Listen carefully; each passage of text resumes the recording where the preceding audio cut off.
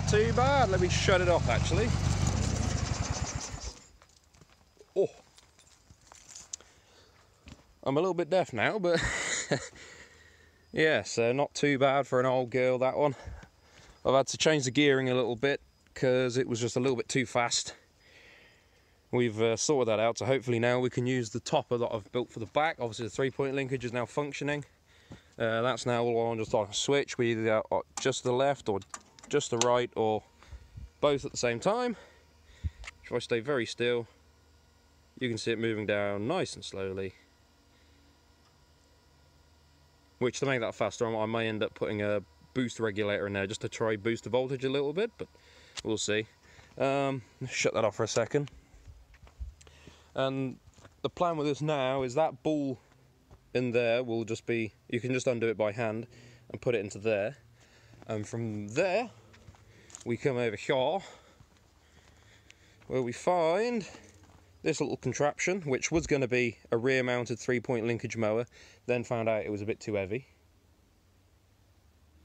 So ended up going for a tow hitch instead, which then you just put it on the ball and you can use the 3-point linkage to lift it up and down. This works alright. I just need to rig up a battery system to start the thing. Right now you just put some jump leads straight onto the starter motor, but it functions. So yeah, there's that. And yeah, so not too bad for an old, how old is this mower now? 1983 I think is the age of this mower, going by the original engine. I'll have to go look at it, but yeah, 1983 I am assuming. Obviously, as you've seen previously, I've got the big wheels on there, that gives it more speed. I've had to put the inch shafts inside this gearbox, had to convert it, which you've all seen anyway. Then we got bearings on the shafts to help carry the weight of the wheel.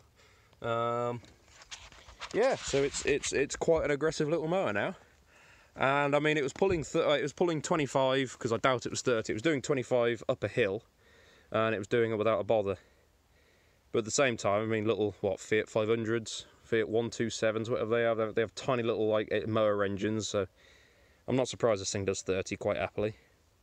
I think the limitation with the speed is just the gearing, because when you get to a certain rev range in the engine, it doesn't want to rev anymore, because it will go up there nice and easily, but once it gets to, it must be around 4,500 revs, which is too much for this engine. That's when it starts slowing down. You know, that's when the acceleration slows down. So if I did want more, well, I don't want more speed. The gear ratio was wrong as it was. I had a 5-inch on the front and a 4 on the back. That was giving me 30 mile an hour definitely, and it probably went to 35 to be honest. Which I've now swapped those pulleys around, so I've now got 4 and 5, so that now I've got better ratios for towing that mower, because it was just a little bit too fast with this, but hopefully that'll be slow enough to do the job now. And then we've put the snow plough on the front. Not you know, not because it's it's functioning. I've had to, in the past when I've done snow ploughing with it, which a few photos will come up now, I found those springs were just way too weak to do any kind of ploughing, so I ended up welding it solid so it didn't actually pivot anymore. Which, when it did that, you could do 15, 16 mile an hour snow ploughing, and it was a lot of fun, this little mower, until you hit a snowdrift, and then it stopped you dead, and that's why it's slightly bent, I think, where I hit a, yeah, you can see the bend in the middle there. And it's a little bit bent on this end where I hit a, that was where, yeah, I hit a snowdrift and it stopped it dead. It didn't. Yeah, so that's on there, not because of any particular reason other than I can't turn the thing without any front weight because of this locked diff. As soon as there's anything on the back, on the 3-point linkage, it will not turn, it just goes in a straight line. So that's just giving me a little bit of weight on the front. If I decide to have something a bit less aggressive, I may take the plough off and just slide something onto the box section, because it's only 1 by 2 inch box, so we'll see what happens with that. So yeah, so the mower's up and running again, which I'm happy with. Goes like a dream. Does exactly where I point it at the moment, so not too bad. The only thing, I think the tyres have got a slight flat spot, as it was bobbing a lot, and I'm sure you'll see it in the footage.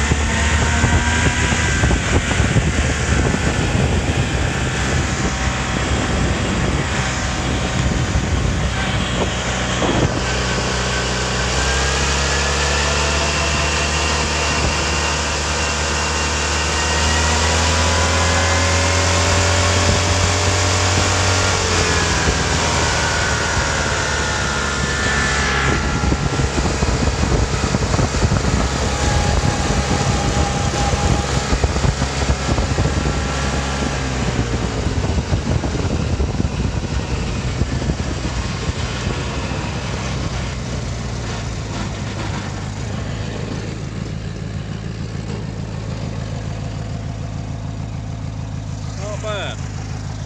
Still going quite well. Not too bad for an old one.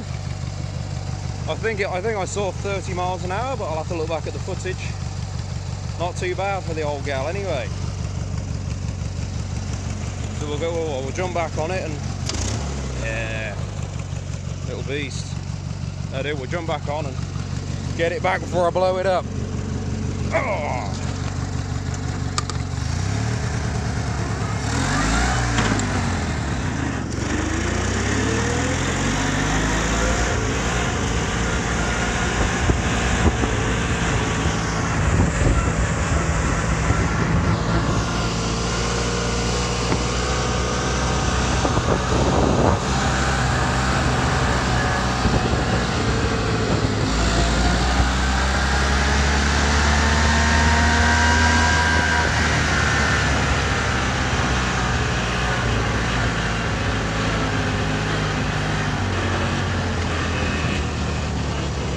Okay, I better put the camera away.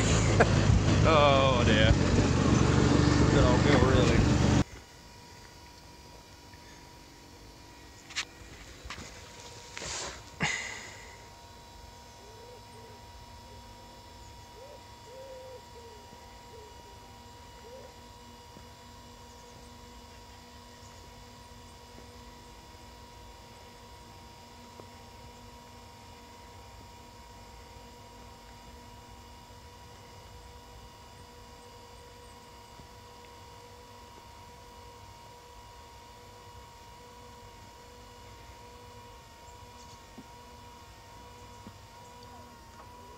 There you go.